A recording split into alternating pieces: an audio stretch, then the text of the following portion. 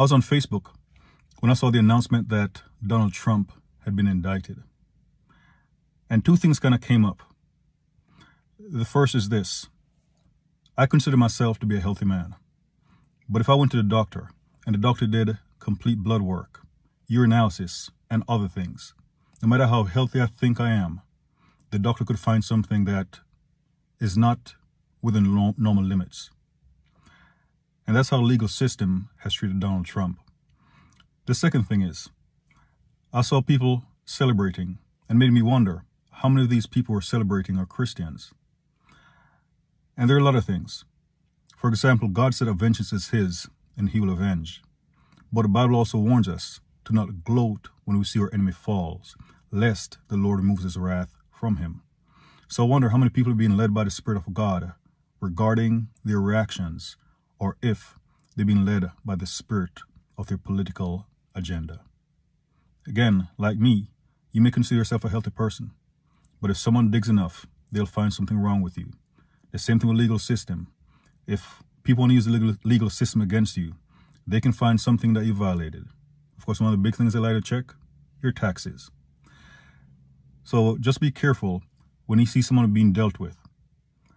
And also this, in Acts 5, the members of the Sanhedrin were coming against the apostles. And Gamaliel, a doctor for law, had a little bit of sense to say that if this work is of men, it will fail. But if you continue fighting against them, you will find yourself fighting against God.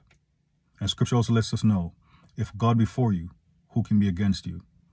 So whichever side you're on, please make sure you're ultimately on the Lord's side, and also that you're doing things commensurate with his word, will, and way. When the Lord appeared to King Solomon in a dream at night, and he asked him for anything, he told him to ask him for anything that he wanted. Solomon basically asked him for wisdom, for the administration of justice over the Lord's people. And one thing the Lord said is that because he had not asked for the life of his enemies, that he was going to bless him not only with wisdom, but also with wealth. So be careful about anyone that you consider your enemy. When that person seems as if he or she's going to fall, because also another thing people aren't considering, what if they were in Donald Trump's shoes? Would they want to be treated the same way? Because here's also this. I close with this final note. One day, we will all have to appear before Lord Jesus Christ to give an account of the things we have done. And if those things have not been cleansed/covered by the blood of the Lamb, imagine how far he can dig into our lives, all the way back from the day we were born. So when you see others, in a sense, seemingly going down, just imagine if it were you.